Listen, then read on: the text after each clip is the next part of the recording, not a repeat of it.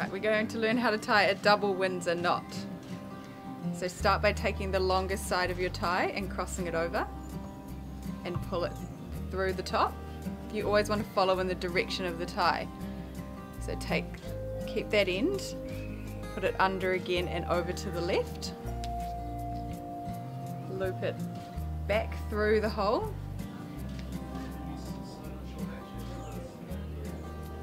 And then around the front so you've formed a triangle. And then back through the loop again.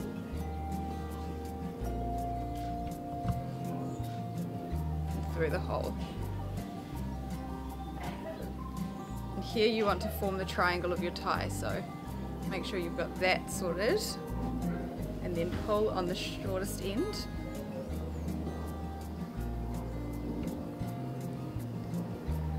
And you're done.